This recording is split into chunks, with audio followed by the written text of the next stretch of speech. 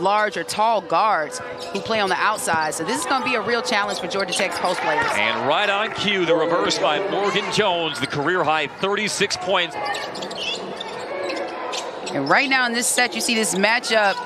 Oh, Lassiter with his second that's triple her second of the quarter. three.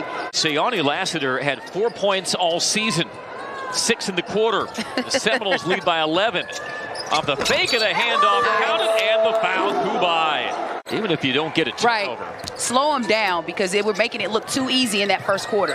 McQueen lines up the three and knocks it down. Seminoles still looking for their first points of the quarter. Puises from way downtown, and that's one way to snap it. At 6'1", she's not your average guard.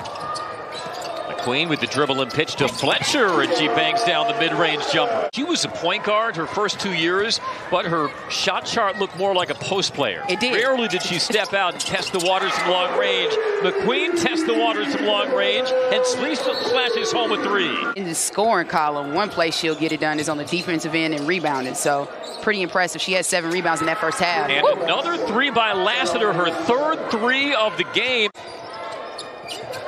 The swing, Fletcher, open, three, bottoms.